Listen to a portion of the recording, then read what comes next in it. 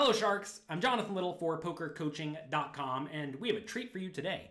You all told me you wanted micro stakes tournament content. So, poker coaching coach Alex Assassinato Fitzgerald moved all the way down to the $2 buy-in games to try to get some experience and to play in those games to get content for you. And you know what happened? He won a tournament!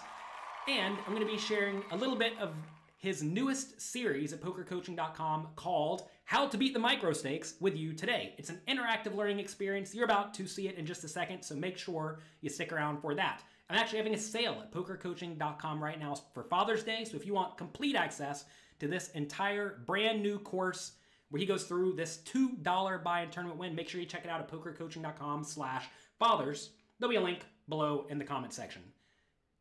Hope you enjoy it. Hey everybody, this is Alexander Fitzgerald, or Assassinato, doing another one of my training videos. Thank you for joining me. Today we're going to be discussing how to beat micro stakes tournaments. So oftentimes people tell me, hey, the strategies you advocate, they don't work in my micro stakes games because people don't want to fold. And that's a very valid criticism, that's a very valid question, is what do I do when people don't want to fold? So what I decided to do is I spent a couple of days playing. I'm in the United States, so I have to play on American sites. It was limited where I could play. So I decided to play on America's Card Room because that's where I could play the most micro stakes tournaments. And I can't remember I think it was the second day I was playing micro stakes tournaments. I won one of them. And that was certainly good because now you're not going to learn how to swim by reading a book. You're going to need to apply at some point. I'm going to ask you to take some time to look at some of these situations and ask yourself, why do you do the things you always do? And then I'm going to discuss how I would approach it, and hopefully we can figure out what's best and move forward. So I'm going to do about 10-15 seconds for each decision. If I think it's a no-brainer, I might give just 5 seconds just so you can check yourself. If it's a really difficult decision, I'll be sure to give you 30 seconds to think through it. If you need more time, by all means, take more time. If you're watching a recording of this, pause. So let's go ahead and get into this. So this is the beginning of the tournament. This is the beginning of me playing a bunch of tournaments, trying to win one of these for you guys.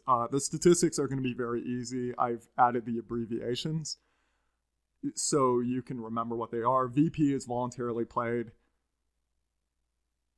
Percentage of hands. PR is pre-flop raised. The percentage of hands that were raised pre-flop. 3-bet is how many hands were 3-bet. And aggression frequency is how often the person is aggressive.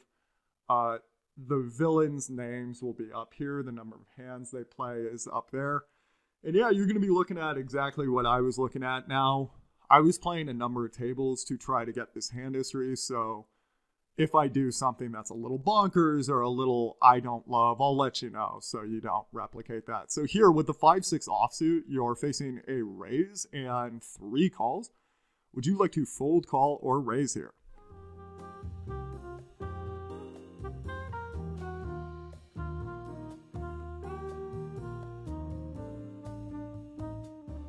Okay, time is up.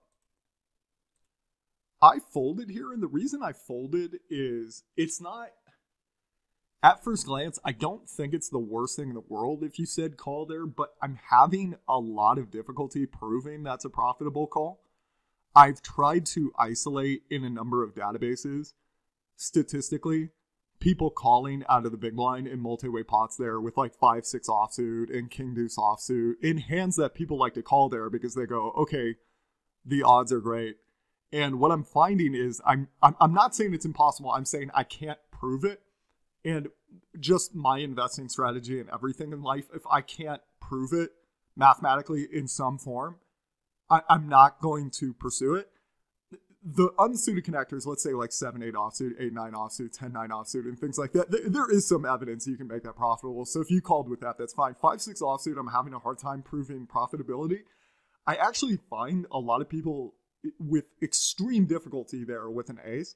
So a lot of times people will have like ace-7 offsuit there, and they go, okay, this is a no-brainer call because the pot odds are so great, I should be able to do so. And I'm not really finding a lot of evidence that people are making money there.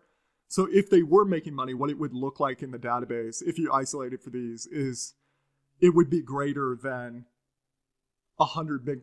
When you fold there, you lose 100 big blinds per 100 hands. So for you to make money there by calling, it should be a number less than negative 100. So it should be like negative 86 or something. And you do see a lot of negative like 111, which means a lot of times people are flopping aces and they're not folding when they're clearly good, not good.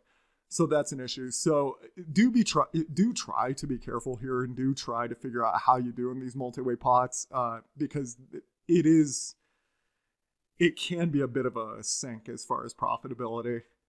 Here you have ace-jack offsuit. You're right at the beginning of this tournament, and you're looking at what I was looking at. I didn't know these players because typically I don't play these stakes.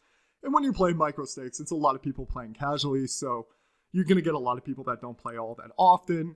You're not going to know much about them. You have ace-jack offsuit. One of these players is open from under the gun. What would you like to do? Fold, call, or raise?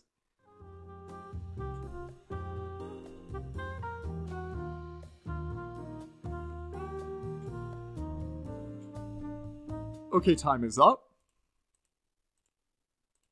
Here we're going to fold. When somebody opens from early position and we're out of position, it's going to be very difficult to make that profitable. So generally, unless you have some extenuating circumstance, unless you have some indicator that this person is just raising all the garbage, you would then care to play. Now, if you said this is micro stakes, I believe he's raising ace-2 suited, ace-3 suited, king-jack, queen-jack, all of those hands I want to play. I would generally recommend a 3-bet at that point, but I just don't think you're going to have that evidence at this point, so it might be better to pass. That's going to be it for today. I hope you enjoyed this video where Alex Fitzgerald walked you through a few of the hands from the $2 buy-in tournament that he recently won. If you want full access to that course, make sure you head over to pokercoaching.com/fathers. There'll be a link below. Also, if you like this, if you like me, if you like the Assassinato, click the like and subscribe buttons below, and also the notification bell. Good luck in your games, and we'll talk to you next time. How would you like to have one of these championship bracelets from winning a major poker tournament? Well, here, I have plenty. I'll give you one of these. Oh. Couldn't quite get it to you. Instead, you're going to have to win your own. To get started, click the subscribe button.